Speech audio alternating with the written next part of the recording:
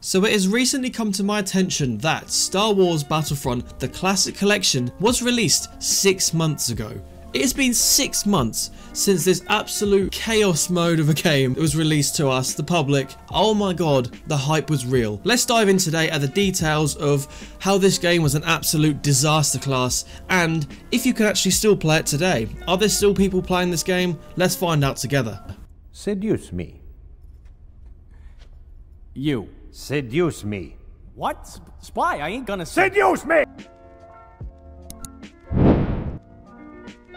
So let's rewind ourselves. Just over 6 months ago, when this game was released, I myself, with thousands of other people, loaded on midnight, March the 14th. We were hit with probably the worst release of any game that I have experienced in my lifetime. You could not get into servers with less than 400 ping. Each platform only had 3 servers that had 64 slots available, so a total of about 200 players per platform. Not to mention, there was no crossplay whatsoever. What they're thinking of that was, I have no idea why. In this day and age, and the price tag of $35 US, which is absolutely outrageous. Very quickly after the game came out, Aspire released a patch note just to let everybody know that at launch they experienced critical errors with the network infrastructure. The result was incredibly high ping, matchmaking errors, crashes to the games themselves, and servers not appearing in the browser. They then went on to say that they were going to sort all of these issues and they would get back to us as soon as possible. It then took them 4 days to get these issues sorted and released to our games, but by that point so many people, and I mean thousands and thousands of people, had fully refunded this game, stopped playing in general, and the hate was unreal. We will get onto the reviews later on in the video, but oh my god. Just a quick side note, there are timestamps in the video and in the description down below to let you know each individual part of the video if you want to skip to any part in particular, and also while you're here, if you can leave a like and subscribe to the channel, that would be really appreciated. So with the initial release of this game, Aspire absolutely hit the nail on the head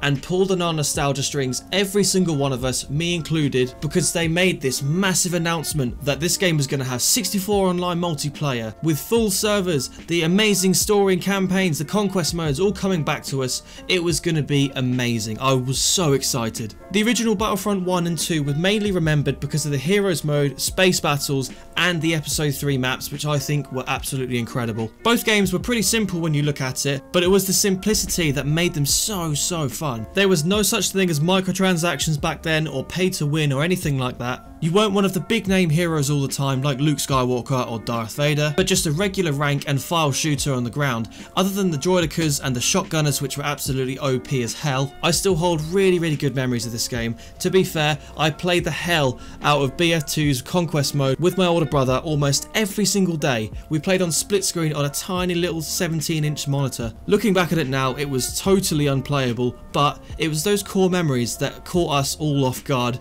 with the nostalgia. If you made it this far into the video, if you could leave a comment down below that says dead game, that'd be much appreciated, just to let me know that you're still watching the video. So here we are, the best part of the video in my opinion, the reviews. The Steam community have all come together to give this game mostly negative reviews since release. But let's go through them. I'll go a couple of positives, a couple of negatives, but it's just like these guys saying here. So the people recommended are basically the people who just say, I get people are frustrated with the online issues, but coming from someone who had the originals as well, this game is definitely an improvement. I do kind of agree on this, but at the same time, they promised us 64 player massive online shooters, and what did we get?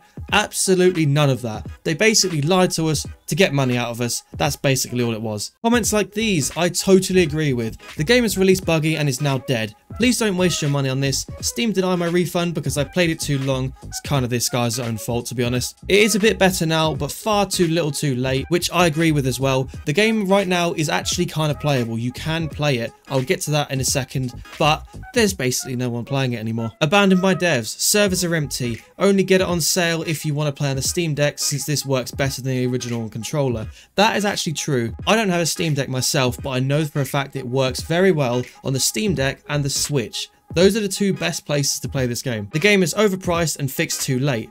I'll be avoiding future Aspire games due to how badly they launched this. I agree with that. very, very much. So like we've done before, the player counts. Let's see how many people are playing this game right now. So it is 4 o'clock on a Monday afternoon, so we're kind of just before the peak game time, but there should still be some people playing this game. Let's have a look. Battlefront 1, let's go into it right now. So multiplayer, let's go in, join. I don't even know how many people are going to be playing this game. Oh, wow. Yeah, okay. I knew it was going to be low, but one player. One player on Battlefront 1. I do think Battlefront 2 is the more popular game, so let's try that right now. Multiplayer, search, any game modes. Let's have a look right here. There are 2 people there, 1 person there. So yeah, not really much better. Oh, there's 1 more down there.